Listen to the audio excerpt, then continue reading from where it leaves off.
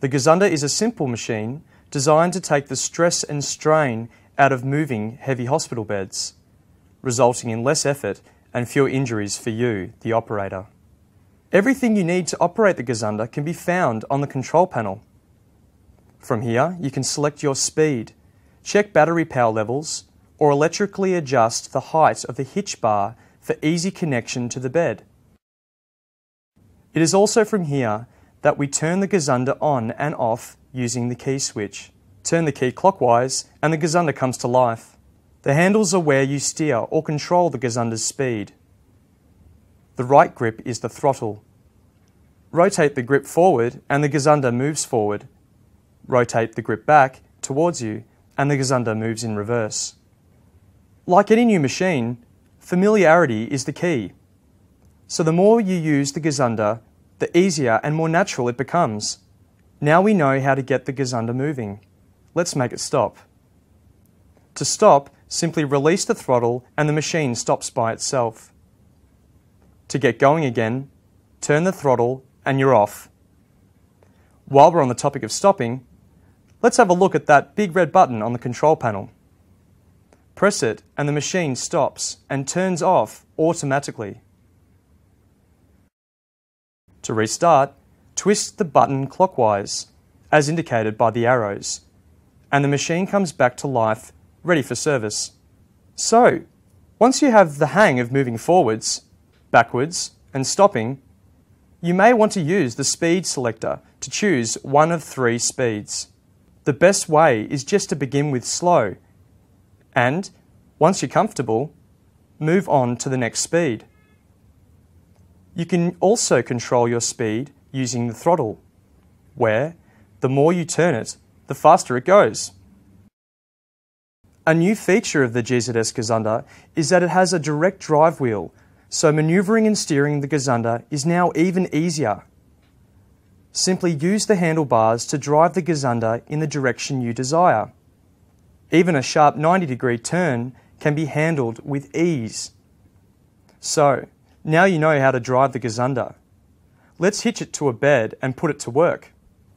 The hitch is operated using buttons on the control panel. As you might expect, the raise button will move the hitch up, and the lower button will move it down again. Now, let's attach it to a bed for the full effect. Just drive up to the bed, raise or lower the hitch bar with flexi hitch units until it is aligned with a clear section of bed frame. To move a flex hitch unit, simply slide left to right. When everything is lined up, simply pull out the flexi hitch strap, ensuring that the handle is in the raised position. Wrap the strap around the bed frame and connect to the bracket beneath the flex hitch assembly like so. The strap will automatically retract to take up any slack and then tighten and lock the strap in place by lowering the handle fully down. The Gzunda is designed to save you effort and reduce the risk of injury when moving heavy hospital beds. It will fit into lifts, travel easily over carpet and up and down ramps, and turn corners with a minimum of fuss. It is simple to use and designed to make life easier for people involved in moving heavy beds. Here are a couple of tips to help you get the most out of your Gzunda. The height of the handles can be adjusted quickly and easily to suit different operators or minimise the length in lifts. For example, just pull the pin outwards, adjust the height and release the pin. The Gzunda also has a unique safety feature called a back-off bar. That's it there.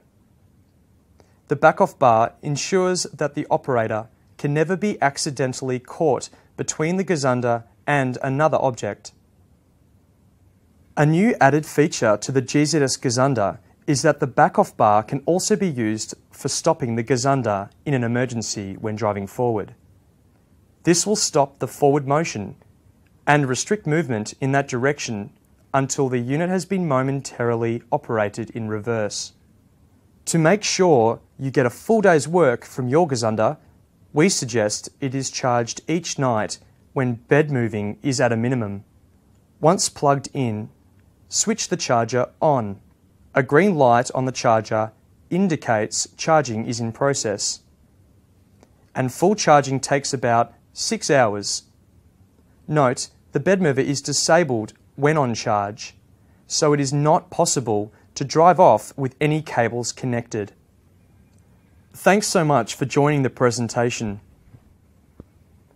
And feel free to contact us if you have any queries.